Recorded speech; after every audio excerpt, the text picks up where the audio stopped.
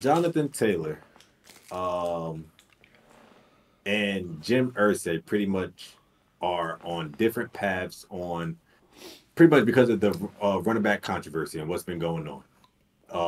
Jonathan Taylor had some comments about what Jim Irsay had to say about the whole again pretty much hiding behind the NFL's Players Association um, contract and things of that nature.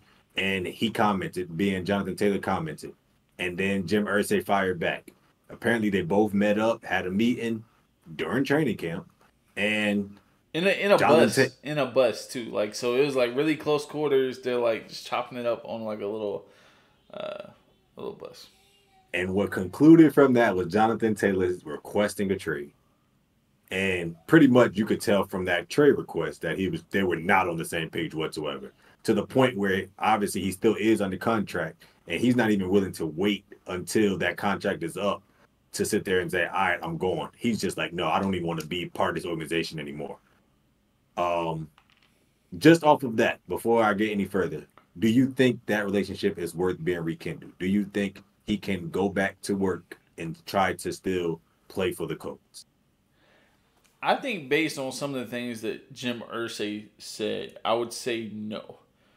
Mm, Because when you say things like, you, not was he right when he was saying if I die tonight and you're out of the NFL, they won't think about us tomorrow. When you say mm, things like that, I mean at the end of the day it's factual, but you're dealing with people.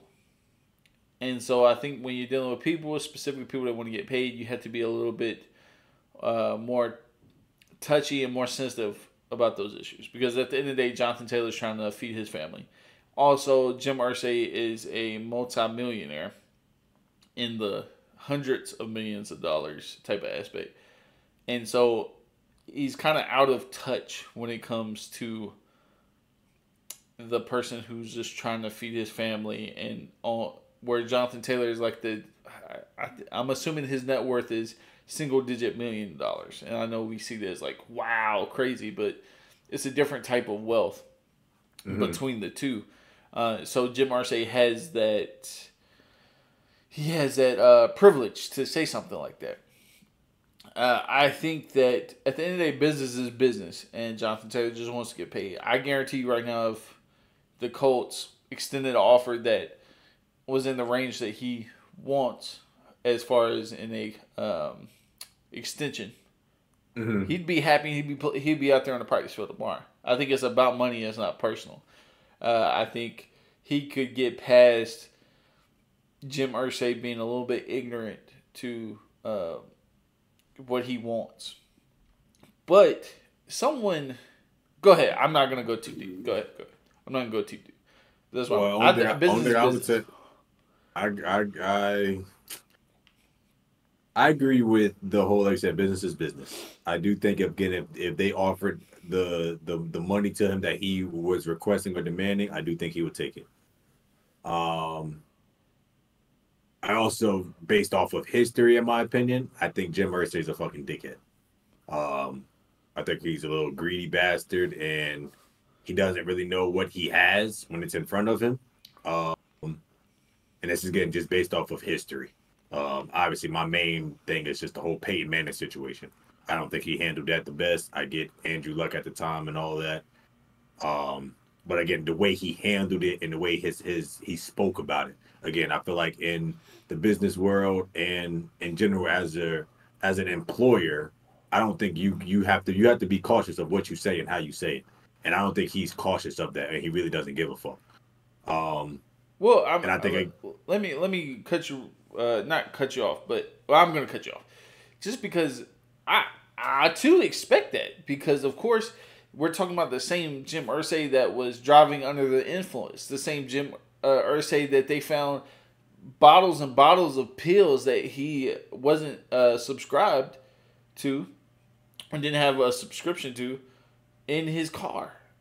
We're talking the same Jim Irsay that routinely gets drunk throughout just team activities and always smells like alcohol. That's the same Jim Irsay we're talking about.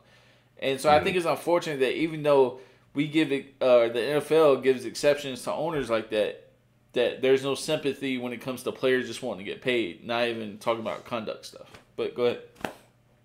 No, like I said, that's who he. I think that's his personality. So I don't. I think in general you can't you can't judge him based off of that. I don't think you could criticize him based off of that. I mean, that's just who he is. But in general, do I think Jonathan Taylor? I mean, any team would fucking trade. They want like a high. They want pretty much a first round pick for him or a second round pick. I think if I read correctly, it was like a second round pick is the minimum. I would throw a second round pick to go get him. Fuck yeah. I think any team would love to have him. So that part, I mean, he'll have a market. That's nothing to worry about. It's just a matter of if Jim Irsay is going to do it, because he also commented and said he's not willing to trade him, or he's like, I'm not talking about this. He's going to be here in October. He's going to be here now. He's going to be here in October. So it's just, I mean, if he sticks to it, if the offer is pretty enough, maybe he'll say fuck it and pull the trigger. But other than that, it's just a matter of, I mean, if he's going to stick by his word, or he's just like, nah, I'm not going to cave into this demand. Yeah, I definitely agree. I think if I'm Jonathan Taylor, I wouldn't ask for a trade because essentially the team that trades for you has to be ready to offer you an extension, or you're not going to play for them either. Mm-hmm. And so that kind of limits the number of teams that's going to trade for you. And because he just wants insurance, I think what I would do is I would say, okay, you're not going to pay me now. You're not going to give me an extension. So I'm going to go out. I'm going to ball out this year. Okay? And if I'm even somewhat hurt, I'm not playing. Even if it's the smallest thing, like shin splints. Like, I'm not playing. If it's a bruised calf, I'm not playing. Like, anything. The smallest things, right? I would ball out as much as I can before I get hurt. And then next year, when I'm a free agent, I just leave the team and I get the highest number I can. And I'll go from there. Because I also think that a lot of teams and players are at a standstill because everybody's trying to figure out what is the running back market. Mm-hmm. It's like a Western standoff. Yeah. Who's getting paid what? Are you worth it? Like, everybody's trying to figure what that is. And so I think it's kind of bad timing for Jonathan Taylor too. You know? And who's going to get a shot first? So I like that. That was a perfect analogy. I like that. Oh yeah, you said you were going to take it further. What was there anything else? What do you think about the injury rumor stuff that got put out? Like, it had came up about his back and how he came up to training camp and that he was hurt and that he denied it. He denied everything. He was just like, that's bullshit. He denied it immediately. Like, the moment they put out stuff saying they was gonna put him on the non-injured reserve list or some shit like that, and he was just like, yeah, that's not happening. I'm not injured. I don't know what the hell they're talking about. So he made it seem like he was gonna play. Especially because it will be without pay. If he's on that list, it's without pay. And that's his main shit is like, yeah, that's not happening. If y'all gonna sit there and say, oh, either I play and I get injured and then I still get my money, or I sit there and go on this list and I don't get my money, I'm gonna play. Just like you said, exactly what you just said. I'm gonna sit there when I do get hurt, I'm not gonna force the issue. But no, I definitely think he's gonna get his bread. I ain't worried about that. He's gonna get his bread, as he should. Well, it makes me think that, like, the Colts are already playing dirty. Like, between the owner being up front and now you playing games with the media and pretty much already threatened to get ahead of the game of if he does get injured, what they're going to do. Yeah. And so it seems like, so pretty much if he threatens with the injury to not do training camp, they're pretty much already going to go ahead and try to keep a salary from him. It's just dirty games, man. And the Colts just give me... And if I'm Anthony Richardson, bro, I'm looking at this like, is this really the team I want to be with long term when, Facts. When my time comes around to get paid? Facts. Other players, I'm looking around. But I think this brings up a subject, and I'm not trying to drag this out too long, was that when players, specifically not good players, I'm not talking about Jonathan Taylor because he's obviously talented and a great player. when players start asking for more money in almost in an almost weird way, it's hurting the team. And I didn't think about this because I always thought about, oh, the owners got money, they'll pay him. But obviously, NFL teams are on salary cap. So if Mm-hmm. you have a player asking for more money, in order for you to get paid, somebody's not going to get paid or somebody's going to get cut to create that cap space Mm-hmm. or that cap salary. You So, take it. You take it from somebody else. You are. which is a crazy way to think about it, man. Like, Mm-hmm. we really don't think about it like that. We just think, oh, he just want to get paid and things like that.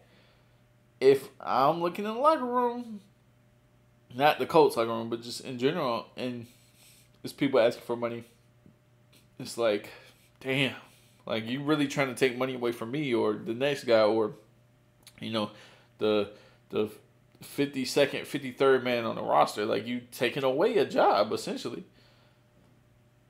I agree with that. I do. Like I said, I do. When I hear big contracts, the first thing that goes to my mind is not, well, it is the what they're making their annual average salary is. Yes.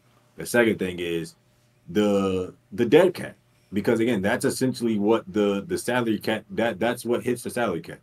So when that number is, one person is 36 and they only get 150 or 120, dude, start doing the math on that. You're talking about one person hits 30, and most of these is quarterbacks and shit. That shit hurts, and that's what now again is the biggest effect. That's why when you hear people like Patrick Mahomes taking a pay cut, that shit means something, because it's just like he knows he needs talent around him to win. He knows he's great, but he needs talent. And to hear that more and more people are requesting more money, like you said, that's going to be higher dead cap on them eventually. So I get that. I think that naturally, and like you said, that's mostly what owners are thinking. But again, it's not. That's why you don't give that to any and everybody. They have to be selective on that, and that's why I feel like they got to do a better job of. That's it.